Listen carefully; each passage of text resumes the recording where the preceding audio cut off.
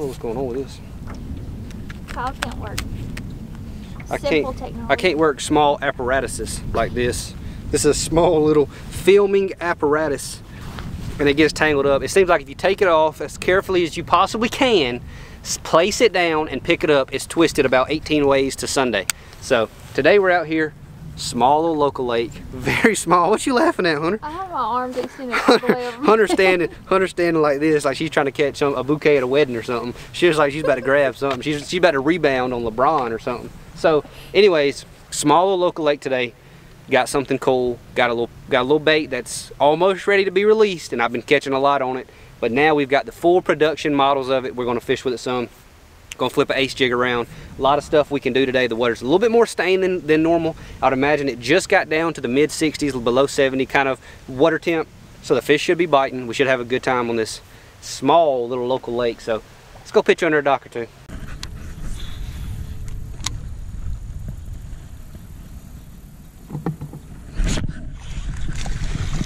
That was awesome. Love me old swim jig bite. This is a new Untamed tackle swim jig. This will be coming out very, very soon. But that's that mini D chunk. Small little fish, but he ate it exactly how I want them to eat it. Grass is dying.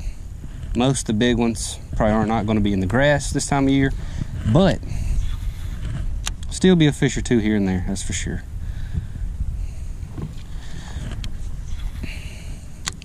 That mini D chunk is perfect for clear water. It's a little more streamlined, not real wide and bulky, but still has a lot of action.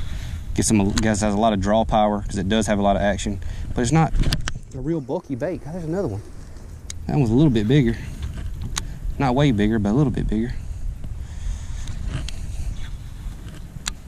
That other one got it the right way too. I just missed him.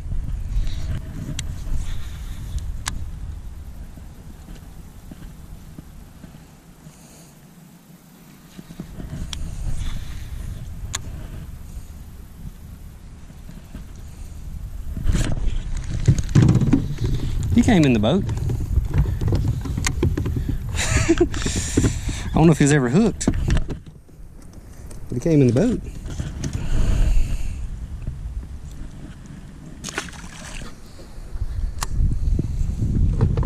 So this is actually a new swim jig from Untamed that I put a lot of my input in designing this. This is exactly what I wanted. This is like the swim jig. This is everything. You know, the skipping, you can skip it, you can throw it in heavy cover. It's got a big hook on it, it's got a really good gap. This is the swim jig that I've been wanting for a long, long time, and we finally got it dialed in. It took a while, but haven't been able to show it to y'all, but I have been catching quite a few on it. Today, y'all might get the first decent look at it, if you're lucky, and I catch one, and he's got it hanging out of his mouth. You might get a good look at it, so pause the video if you got to try to find it. That's what we're doing today. Got it on 60-pound Sunline Siglon, however you pronounce that, X8. It's 8 strand, a little bit smoother braid, seems to cast a little bit better. It's the one that I've got it on right now, so I'm gonna swim a little swim jig and skip a little ace jig. So if y'all want to know the jig that I am skipping under the docks, like that one just skipped, this is my Untamed ace jig. I designed it pretty much for skipping. I hate to plug it like that, but that's what I'm doing today. You know, I get a lot of questions on exactly the baits I'm using, the trailer, the line, everything. So I'm gonna break it down real quick for y'all. Won't take but a minute.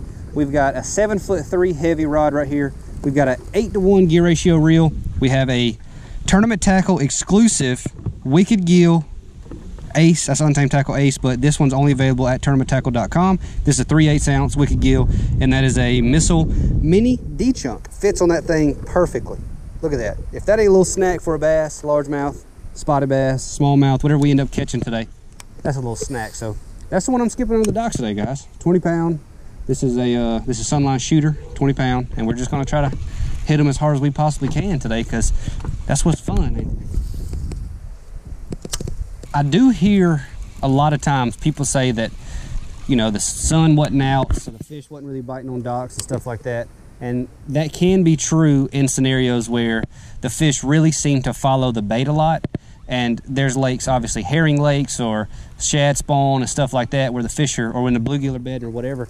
There are times of the year or certain lakes where the fish really seem to, oh man, give me a little bird nest. There are definitely certain lakes and certain times where the fish definitely only get under the docks whenever sunny. I shouldn't say only, but primarily pull up under there whenever it is sunny.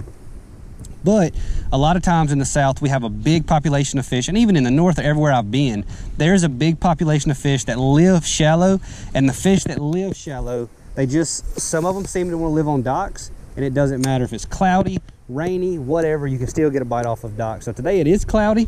I do expect to still catch a few off a dock here and there, catch some in the middle because they will be roaming a little bit more than normal, but for the most part, you know, they still will definitely bite on docks. I've caught some really big ones.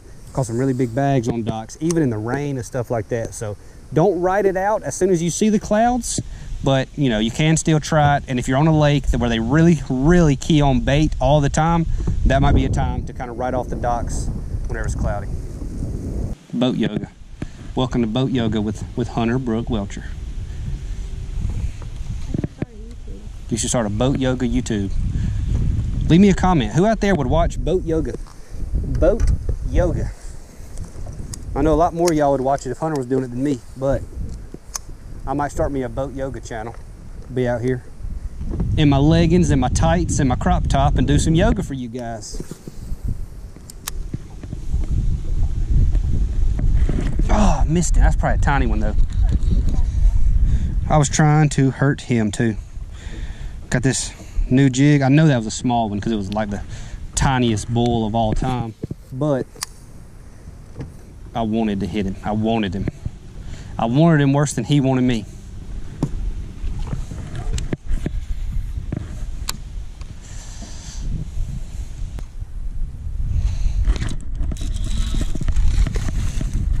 He got that thing pretty good, didn't he? 12 pounder. He's a 12 incher. Look at that. Look at that hook and that ace. Out the side. He got it good. A little wicked gill. A little wicked gill. So I don't know if I mentioned that, but you have to go to tournamenttackle.com to get these jigs. If I remember, I'll leave a link in the description. If not, tournamenttackle.com. This is wicked gill.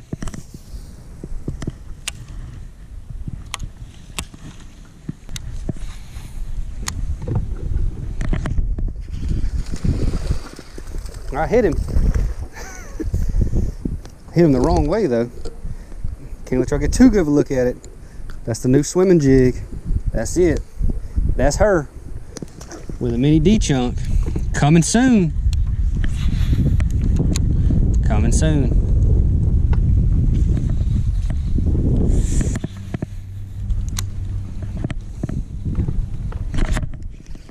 Oh, I lost that one. Had a bad hook set on him. Gosh. I never got him good. He was swimming too fast right at me. Decent one too. Small one, but still. He wasn't like a 2 pounder.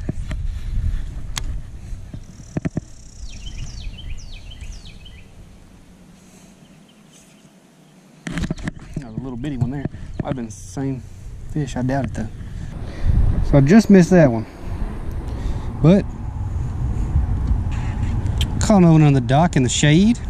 Not shade, in the clouds. That one about ruined my trailer. I set the hook on him, he got stuck on a post, and I barely got him out from under there, but just a little one though. So I get a lot of comments on skipping docks, stuff like that. I do get a bunch of comments. If y'all want me to make another video about skipping, oh, that was a tiny one. I seen him. See, didn't have to skip to get that bite, just pitched it on in there. But if y'all want me to make another video on kind of the way that I skip, leave me a comment, leave a like, let me know, and then we'll make a skipping video, another one. I did make one about a year ago. Man, took my pants. See if I eat it with no chunk.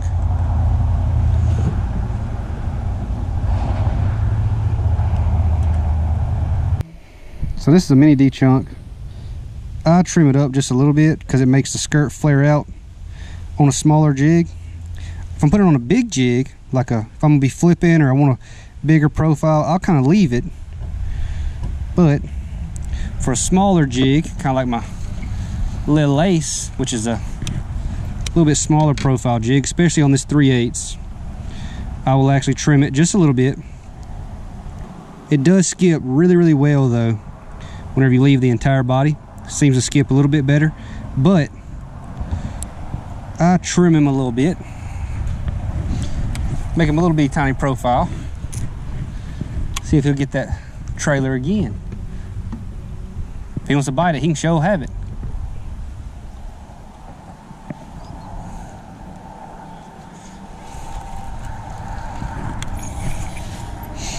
I seen him the first time. He looked like he's about 6 inches long.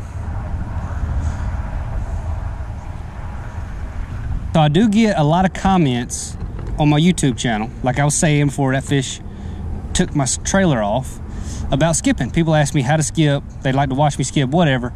I think it's, you know, but not that difficult to learn. You just kind of got to get the technique right. If y'all want me to make another video on skipping under boat docks, leave a like, leave a comment, let me know that you want to see one, and I'll make another one.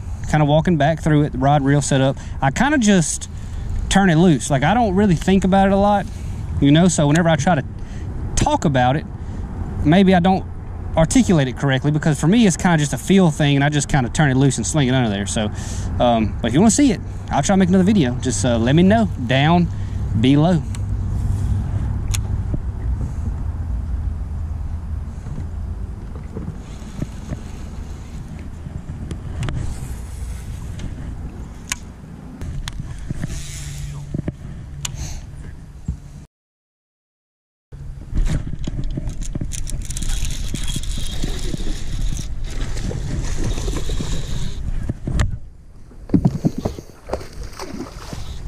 There's a good one.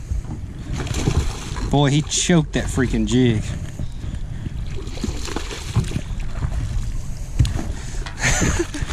What a swing job. Look at that. Look at that hook on his mouth.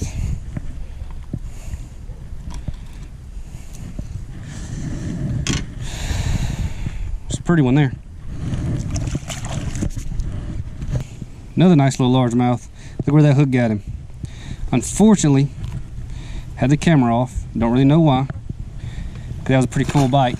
Pitched up there to that little wall, and he was just like gone with it.